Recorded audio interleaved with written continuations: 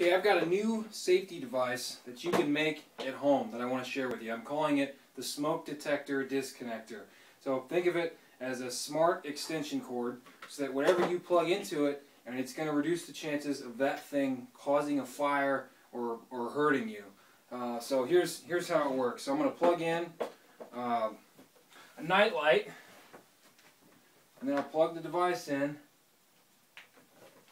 Okay, night light. But if it were to detect smoke, it'll shut it off, and it'll stay this way until you manually unplug it. Now, had that been a soldering iron or a heat gun or something, that could have just prevented a fire right there. I had detected it early enough.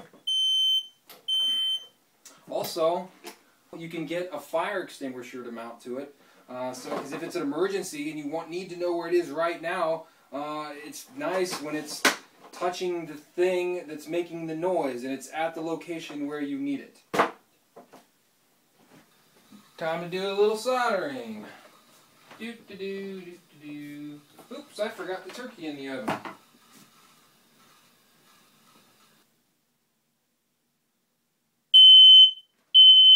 Oh no! Oh God!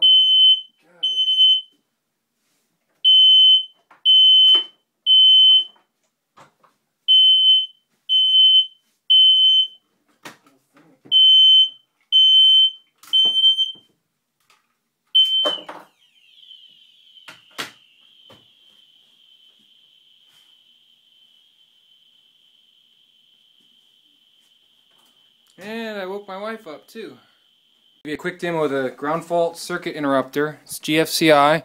That's standard bathroom equipment. Right here you can press reset, or you can test it, and that's the snapping sound where it shuts off the power.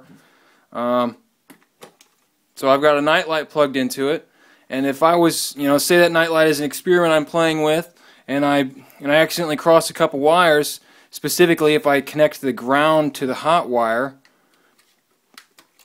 This is a resistor I'm pushing in here. There. It shuts the power off. Safe. No problems.